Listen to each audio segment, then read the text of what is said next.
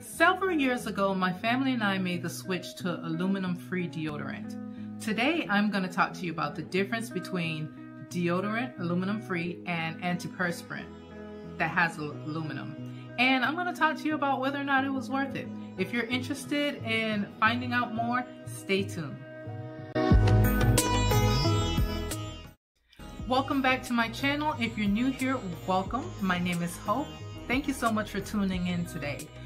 If you like what you hear today, go ahead and hit that like button, leave a comment, and hit the subscribe button. Make sure to turn on the post notifications. And also, if the information has any value to you, go ahead and share it so that other people can have access to this information as well. All right, so I'm going to jump right into it. So the major difference between deodorant with aluminum and deodorant without aluminum is that the deodorant with aluminum works on blocking your sweat glands from producing sweat, and deodorant without aluminum just works on the odor-causing bacteria. It doesn't help to stop you from sweating. So sweat is our body's natural way of cooling itself down. Sweat in our underarms are produced as a result of the nervous system activating glands called the apocrine glands. These are our sweat glands. These apocrine glands produce sweat that is high in protein. These protein attracts odor-causing bacteria. So aluminum-free deodorant will attack these odor-causing bacteria to reduce the underarm odor. However, deodorant with aluminum, the aluminum salts block the body's natural perspiration process by creating a gel layer that blocks the apocrine gland from producing sweat. Now, you might be saying, well, I don't use aluminum-free deodorant and I still sweat. What's up with that? If you want to use a deodorant that actually prevents you from sweating, the best recommendation is to use the aluminum deodorant at night. After you shower, make sure that your armpits are nice and dry, and then apply your deodorant before going to bed. Basically, your body needs time when your sweat glands are at rest for the aluminum to be absorbed in order to block the glands from producing sweat.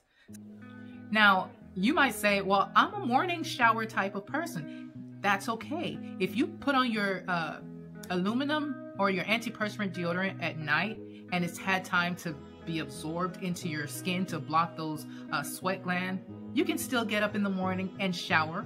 And here's the kicker, you won't even need to add another coat of antiperspirant. You can, or you can simply use a non-aluminum deodorant to get the odor blocking effect. If you put on antiperspirant in the morning after you shower, chances are you're only getting the deodorant effect and not necessarily the antiperspirant effect. In that case, it may be best to just go ahead and use an aluminum-free deodorant, because chances are you'll still sweat, but you won't stink. Aluminum-free deodorant is much more versatile. As long as your armpits or your underarm are at least towel dry, you can just apply it, because what it will do, the deodorant aspect will help to block those odor-causing bacteria. Also, aluminum from antiperspirant and other sources can build up in your body. So experts suggest that not everybody, especially if you have chronic kidney issues or chronic health issues, that maybe it's not the best thing to use aluminum deodorant. Although there are no studies in particular that shows antiperspirant linked to cancer, there are studies that show that buildup of aluminum in your system can lead to some issues. One of those things that were being studied is Alzheimer's in older adults. An increased exposure to aluminum in everyday products can lead to an accumulation in the brain. So it's always best to limit your chemical exposure as much as possible. Like I said, our family has been aluminum free in terms of our deodorant for several years now, and I sweat, but I smell okay. I smell good. And when I'm in a position where I am not going to sweat as much, my aluminum-free deodorant has been great. Now, over the years, I've experimented with a host of different aluminum-free deodorants. These are a few of the aluminum-free deodorants that I've used. Tom's of Maine was the most expensive. Schmidt had the largest variety of fragrances. The Equate brand was the harshest, and the Arm & Hammer brand worked the best for us. I've tried really expensive ones, and I've tried ones that are on the less expensive spectrum. And to be honest, I found that the ones that were least expensive was just as effective as the ones that were very expensive. In fact, there were some that we had initially used that burned our armpits or our underarms and causing some discoloration. It was very strong. So I wasn't able to continue to use those. The two that I use most often, I'll put a link in the description, but my favorite is Simple Arm & Hammer, and I'll put that in the description as well. It's proven to be one of the least expensive deodorant. It comes in different fragrances, and it's done the job. If you are thinking about switching to aluminum-free deodorant, I would recommend taking the plunge. If you're a person that doesn't like to sweat, chances are with your antiperspirant, unless you're applying it at the right time, giving your body time to block the sweat glands, you sweat.